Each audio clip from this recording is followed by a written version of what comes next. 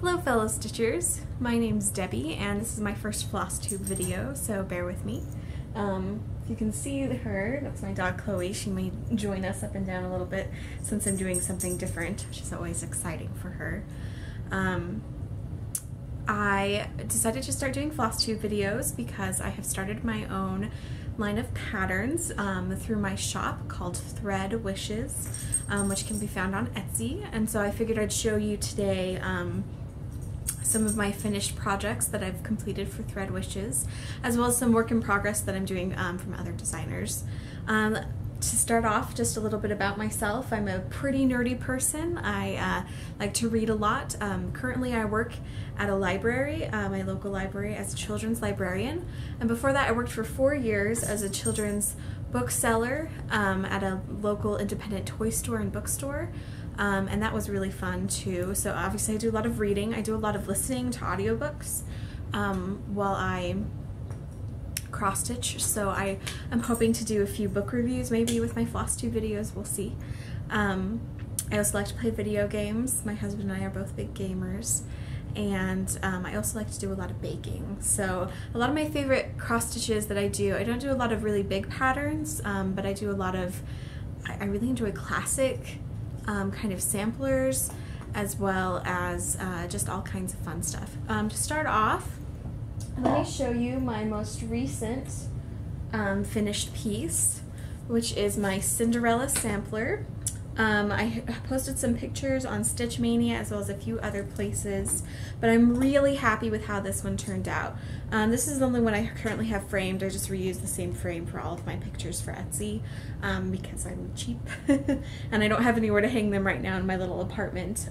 This is my stitching spot here in our living room. It's where I spend most of my time when I am at home. So I wanted to do traditional samplers with kind of a fun twist. Fairy tales are really big right now with Once Upon a Time, and Mattel has their fairy tale doll line that I can't think of the name now. I think it's Mattel.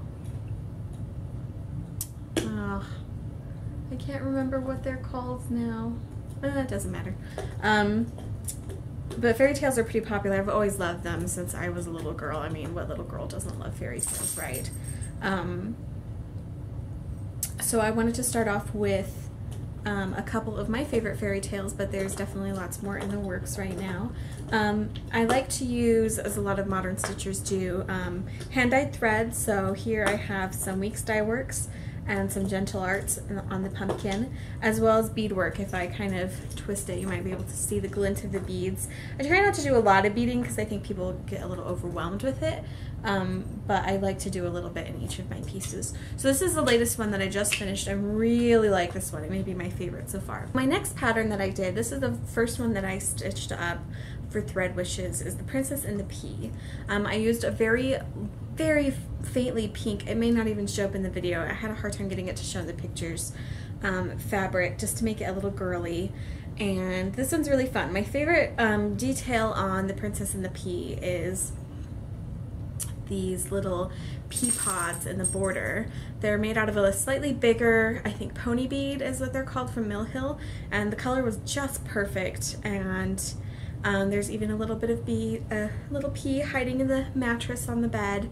So I really enjoyed stitching this one.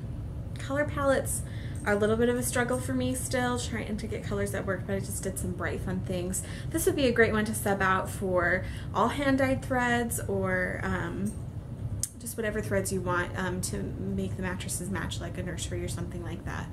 So that's Princess and the Pea.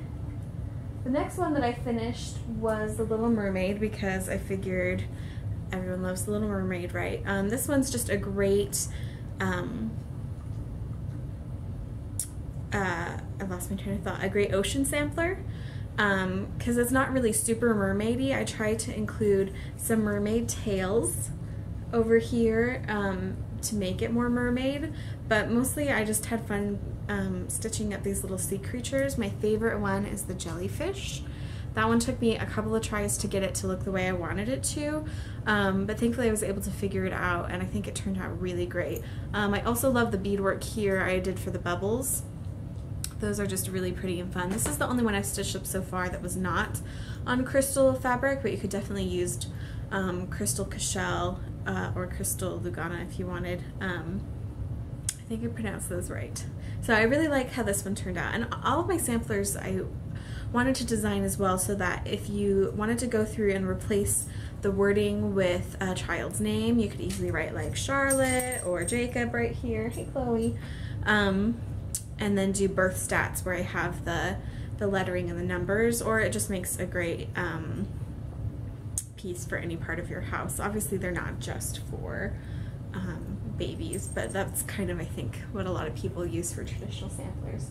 And then my last one that I have finished currently is my Rapunzel sampler, the Let Down Your Hair sampler. This one, my favorite detail on this one is that it is Rapunzel's braid around the border. It didn't show up as well as I wanted in the pictures. I don't know if people necessarily can see that on Etsy, but you can see her braid starts out here and it goes all the way around the border and then finishes up at the top of the tower.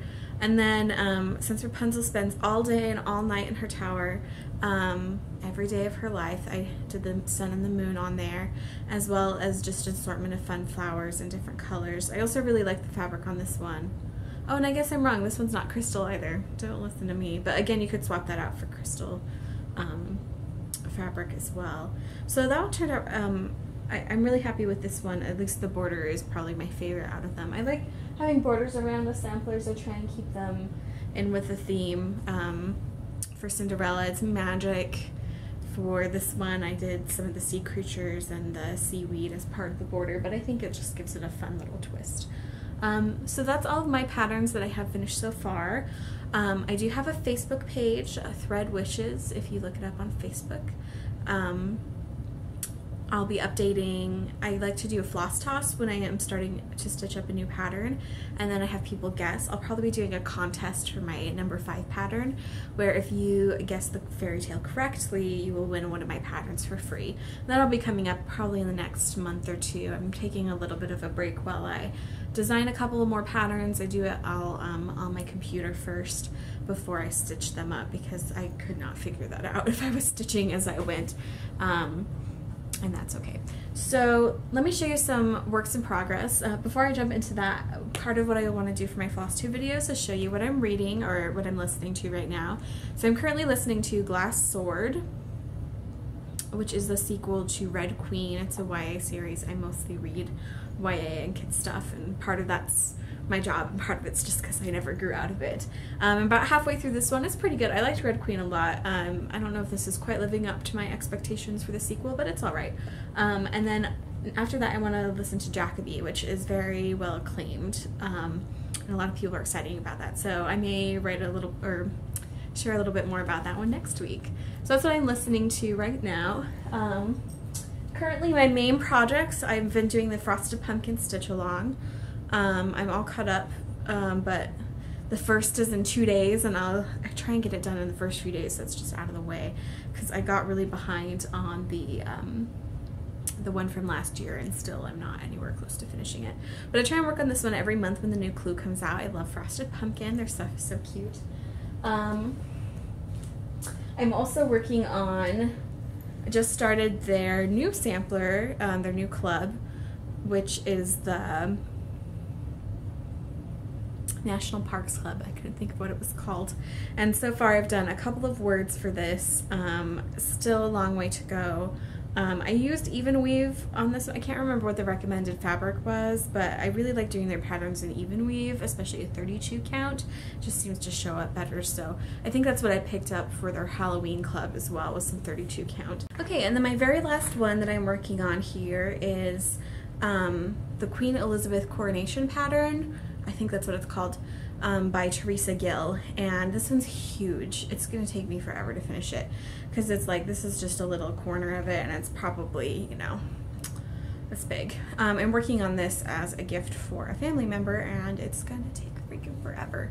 So I try not to do like these big full coverage pieces very much, because I get a little distressed by them, but I do like them. I like how they turn out, but I just tend to get too sidetracked to do a lot of them. So those are my current works in progress at the moment. And I think that's it. So thank you for watching. I'm really excited to do some more Flosstube videos. And if you have any questions about my process for designing, I would love to answer them. I'm hoping to do more videos about that process. I also have quite a bit of stash, not as much as some of you lovely ladies out there. You guys have an amazing amount of stash. But I would love to show you some of my fabric stash, as well as some patterns that I'm excited about, some kits that I would like to stitch in the next year or so. That's what we always tell ourselves, right? Just next year I'll get to this one. We'll see what happens. I don't do a lot of works in progress at a time.